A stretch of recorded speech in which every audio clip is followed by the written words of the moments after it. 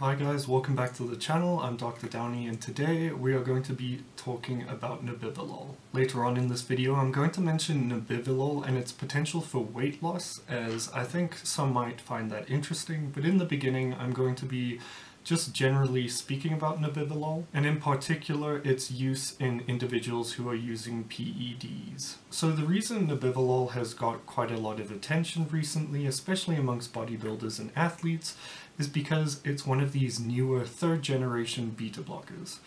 What this means is it has the typical effects that traditional beta blockers we're all familiar with, like propranolol have. However, they have additional mechanisms of actions. And this specifically refers to its agonism, so not antagonism, of the beta-3 receptor. The reason this is so significant is because with this agonism of the beta-3 receptor, it is postulated that this is the reason why Nebivolol doesn't have the metabolic side effects that other traditional beta blockers have. And when I talk about metabolic side effects, I mean specifically in relation to weight gain and potential for reduced insulin sensitivity. Now, the reason athletes like this so much is because traditional beta blockers affect their workouts as well as makes them put on weight a lot easier, which is not favorable for a lot of athletes. And this is why a lot of athletes tend to avoid beta blockers.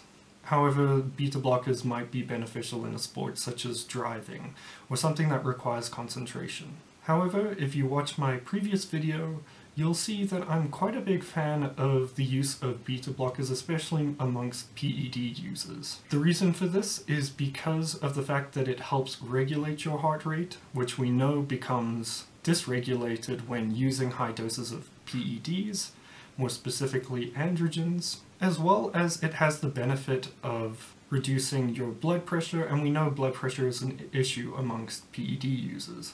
Now, the reason Nebivolol is quite effective is because it seems to improve endothelial dysfunction a lot better than other traditional beta blockers.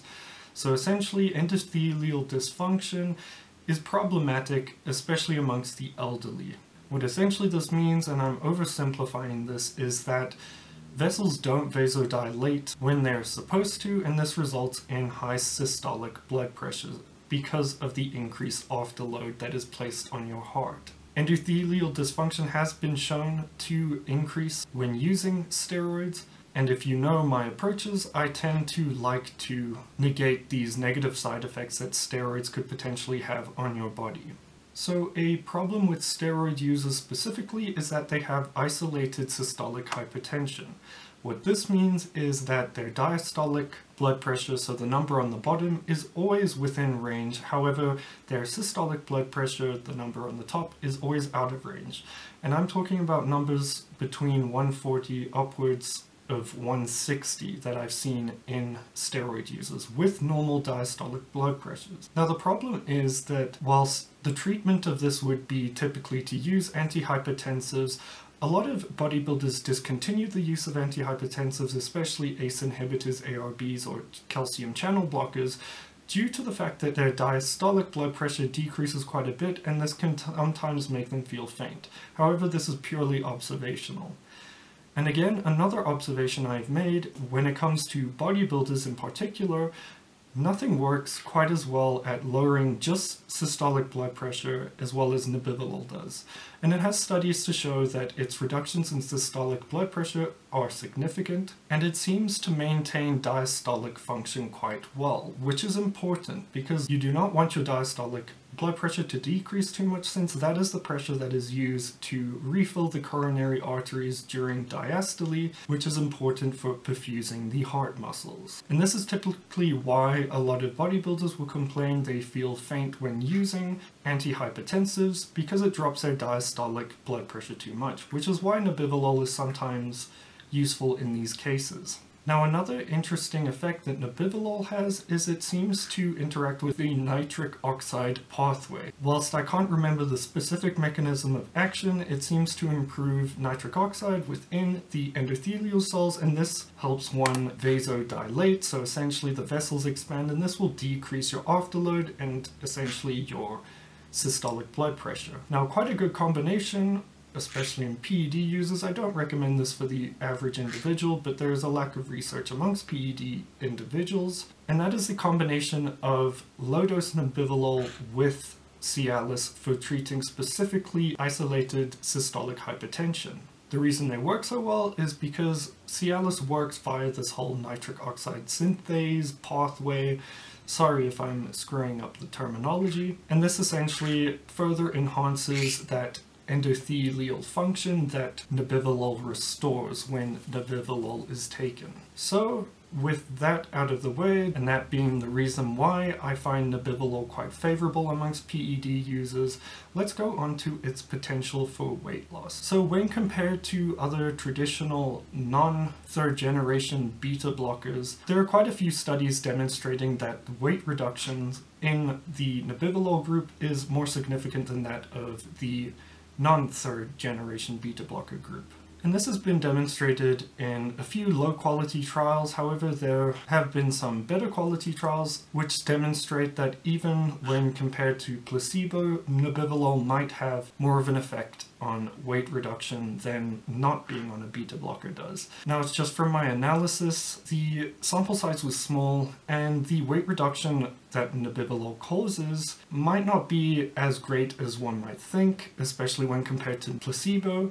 The reason Nebivolol has been touted as having these great weight reduction effects is mostly because in these trials they're compared to the traditional beta blockers, which are notorious for weight gain, and that is why Nebivolol looks so favorable. However, when compared to placebo, the weight reductions when put on a calorie-restricted diet are more or less the same. However, it was demonstrated to be more significant in the Nebivolol group. So what about in PED users? Well, we don't have really any studies of Nebivolol used amongst PED users. However, what we do know from studies is that testosterone upregulates these lipolytic beta receptors on adipose tissue, and since Nebivolol targets these beta receptors specifically with the beta-3 receptor being agonized, theoretically, the combination of Nebivolol with an androgen like testosterone should result in greater weight reduction. And the reason I mention this is not for anyone to try this specifically unless you have an indication for the use of Nebivolol, but it's my attempt to make it seem more appealing to those reluctant to use Nebivolol who need Nebivolol, specifically when their argument is that Nebivolol will cause weight gain and decrease performance in the gym.